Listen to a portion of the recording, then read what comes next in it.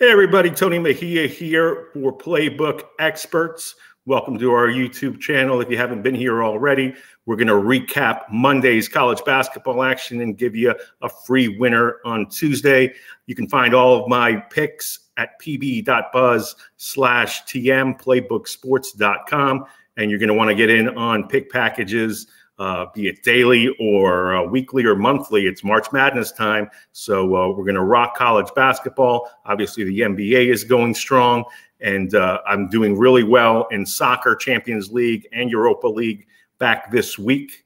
And obviously, leagues domestically around the world offer up opportunities to build your bankroll every single day. At the end of the month, you've got the UFL starting up for those of you who miss the gridiron, and MLB starts, I believe, on the 20th in Japan, and will also kick off on opening day before the month is up. So let's talk some college basketball. It was a light night, obviously, on Monday. Typically is. The two big major conference games featured Baylor turning around an early deficit and actually winning and covering in a 93-85 victory over Texas. Really strong performances across the board for the Bears, but Bridges took the cake in terms of dominating. And the big thing to take from that game, the big takeaway, is Dylan Disu, the Texas big man. Really, they run their offense through him and Max Asmus, the gunner. Disu left the game with what is supposed to be a knee contusion. Hopefully, it's nothing major going forward. The Longhorns, despite the loss, likely an NCAA tournament team. NC State, not an NCAA tournament team. They're hoping to make the NIT, and had an opportunity to defeat Duke in Raleigh, but came up empty. That means they lost to both North Carolina and Duke back-to-back. The Blue Devils, really struggled in that game for at least a half, and then in the second half were able to pull away a collective effort in terms of what the Duke was able to do, because they had to tread water early on. Blue Devils picked up a 12-point victory, was it? 14, 79-65. They covered. The under came in late. And again, Duke looking like a team that has an opportunity to make some noise in March. The depth is starting to bear fruit for Duke. Not a one-man team. And so we'll see what they do this weekend against North Carolina. They were hoping to get at least a share of the ACC title by defeating the Tar Heels in Durham. That's one of the weekend's big games. In other spots around the country, you had McNeese State winning the Southland. They had already clinched it, but picked up another big victory over Houston Christian. Didn't cover 29.5 points, just won by 18, but only one loss for them.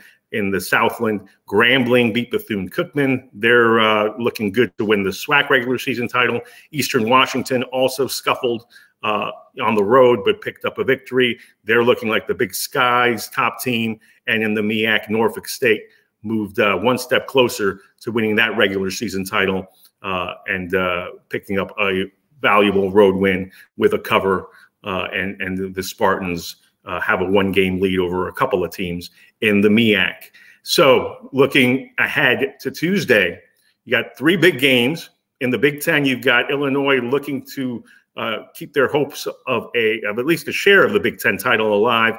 They host Purdue. If they can pull off that win, they've got a shot, but need help. The Boilermakers, unlikely to lose two in a row, but this is a huge test for Purdue. I think if they pick up a win, they're looking great for a #1 seed. Alabama is at Florida, fresh off of that loss over the weekend at home against Tennessee. Gators also lost at South Carolina, so bounce back spot for both. And Florida really tough at home. So we'll see if they can trip up Alabama, who has also lost to Kentucky recently and going in the wrong direction. Obviously, Crimson Tide going to make the tournament, and this is likely to be a track meet, but it's a very interesting game for both. Mentioned Carolina earlier, leading the ACC. They're looking to avoid getting tripped up on senior night by a game Notre Dame squad. The Irish will have better days ahead under Micah Shrewsbury, but he's done a great job with a shorthanded squad in his first season in South Bend. They're significant underdogs in Chapel Hill, but always scrappy. So we'll see how UNC handles that test. And in the Sunflower Showdown, Kansas State looking to sweep Kansas and keep their hopes alive for an at-large bid. Right now, they're on the outside looking in, especially after a 2-point loss over the weekend against Cincinnati. Bearcats, really foiled the Wildcats' plans because K-State had been playing much better of late. But if K-State can win this game against Kansas, they host Iowa State next and have a shot in the Big 12 tournament if they make some noise to sneak in there, given the collective strength of the Big 12. Bubble battles on Tuesday, teams that cannot afford to lose. You've got Clemson hosting Syracuse. Tigers ahead of the Orange right now in terms of resume.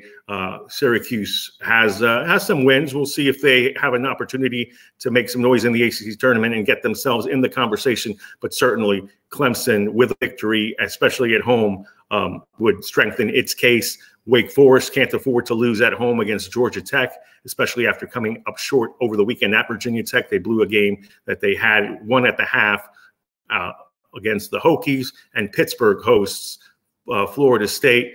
Panthers have some quality wins on the resume, especially on the road. Pitt's got to handle the Noles and, again, make some noise in D.C. in the ACC tournament. So ACC wide open. Basically at this point, only Duke and North Carolina can feel really strong about their case right now.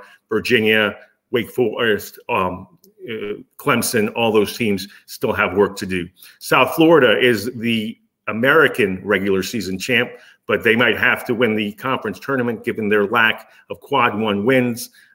They'll strengthen their at-large case at home against Tulane, and at the Yingling Center, they're selling out those games where people used to not go to Bulls games. So nice atmosphere there down in Tampa. We'll see if they can handle business against the Green Wave. In the SEC, Ole Miss is firmly on the bubble. They're at Georgia, can't afford a loss there. Rebels right there on the cusp, last four in, last four out. In the Big East, a couple bubble teams there, Butler, St. John's, Providence, the only teams that can really feel strong about their chances to be in the NCAA tournament are UConn, Marquette, and Creighton. Johnnies are at DePaul. Friars are at Georgetown. Both of those teams have to take care of business. Texas Tech is at Oklahoma State. Red Raiders right now would be in the field. Beating the Cowboys on the road would go a long way into strengthening that case. Oklahoma also in the field at this point. Tough loss at home to Houston at the buzzer, but it just goes to show you that Porter Moser has the Sooners headed in the right direction. If they handle business against Cincinnati, that's another win that could really strengthen its case. And in the A-10, Richmond defeated VCU over the weekend. They look like they're going to be the regular season champs. We'll see if the A-10 is a multi-bid league. Spiders have work to do in the conference tournament. Dayton would be the strongest at-large selection and have to take care of business at St. Louis tonight. VCU, especially after that loss, to stay in the conversation, need to beat Duquesne at home. And the Mountain West, we'll see if 5 teams get in.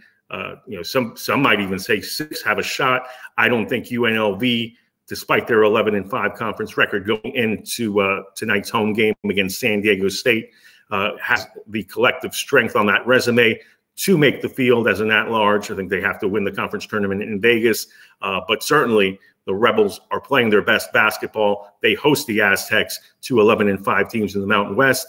11-5 Nevada. I think they're going to get in regardless of what happens going forward, but certainly they could use a win at Boise State, which has moved into a first-place tie with Utah State. The Aggies get to watch the carnage and hold the tiebreaker over the Broncos. So if they handle business, Utah State will be the #1 seed in the Mountain West Conference Tournament. We lost our free play yesterday on the Atlantic Sun.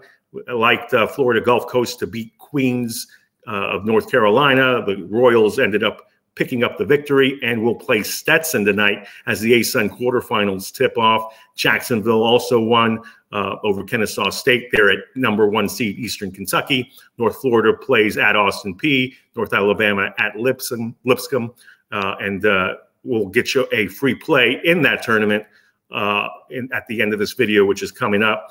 The other 2 conference tournaments that tip off, Patriot League, we've got both Armed Forces Services going at home, with Navy hosting Loyola, Maryland, and Army hosting Holy Cross in the Patriot League. And in the Horizon League campus sites, you've got Milwaukee hosting Detroit, Fort Wayne hosting Robert Morris, and Cleveland State hosting IUPUI.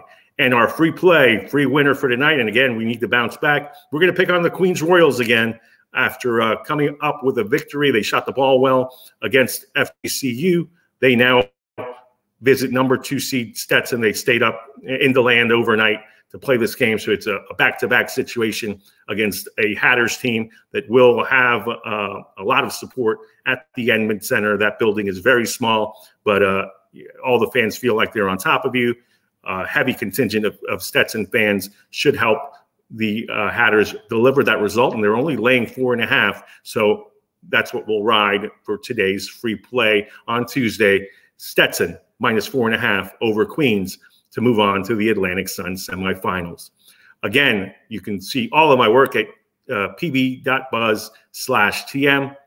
Thanks for visiting the Playbook Experts YouTube channel, and be aware that we do recap and free pick videos on every day, Monday through Friday, and also have shows going off on Friday with Mark Lawrence and the crew. So definitely stay tuned for all that. I'm Tony Mejia signing off and wishing you a lot of winnings on a happy Tuesday.